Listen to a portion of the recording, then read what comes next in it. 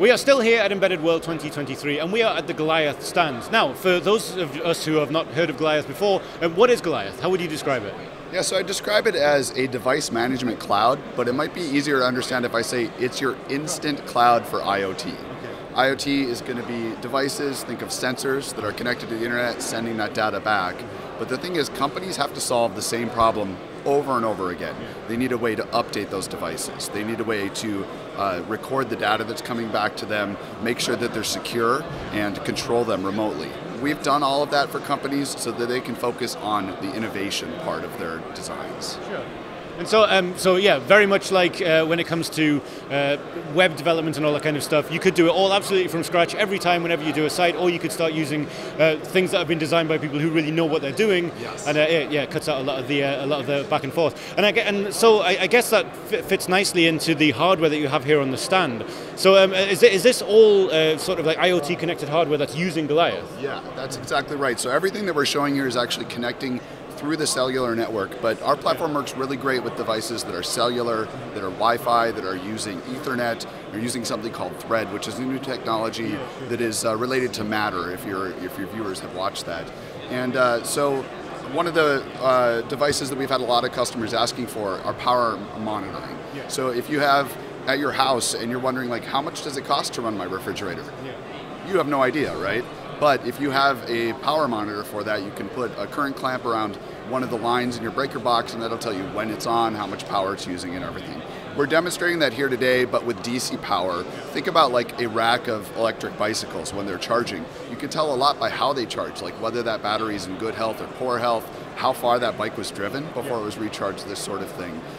In our case, we have like this fan right here being mapped out. If I actually grab this fan and stop it, we'll see in just a couple of seconds the graph will spike in power. And so you could actually send an alarm and say, hey, the machine that you're monitoring, something's not right. It's not running quite right. So you can see, you can see the spike right there.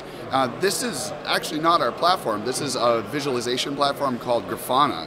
But what it's doing is it's calling the REST API on the Golioth cloud, because the data from all your devices is going to be instantly available from Golioth.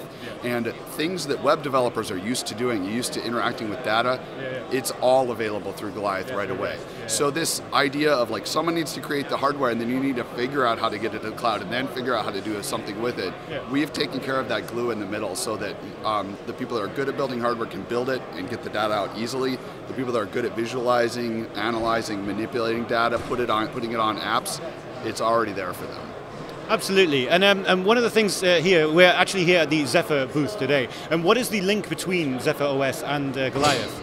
So Zephyr is one of the SDKs that we support, and we like it because it allows you to go back and forth between different types of hardware. So we've all heard about the chip shortage and having problems with supply. Zephyr allows you to use the exact same C code, all the code that's running on your device, but switch out and say, okay, I'm using a cellular modem today. Tomorrow I want to use a Wi-Fi modem or I want to use Ethernet. Your C code stays the same. Zephyr takes care of this abstraction on the hardware. And so we love Zephyr for that. We have a ton of customers who have been able to take reference designs like this one. This was built for AC power monitoring. Through the magic of Zephyr, we were able to switch out the type of chip that was actually doing the measurement to DC and largely leave the rest of the code unchanged. Okay, that's awesome. And if people want to get started using Golioth today, how do they find you? How do they start using the service? Yeah, so Golioth.io is our website. You definitely should go there and check us out. We have a free dev tier which lets you get up to 50 devices running on your fleet free of charge. There is a learning curve to Zephyr. We think it's totally worth that learning curve. You should try it out. Just know going into it that that's there. And to really help our customers with that, we have started free Zephyr trainings. We've done a ton of them over last year. We have more planned for this year. If you go to golioth.io/EW for Embedded World 23, you can get more information on that and sign up for that training.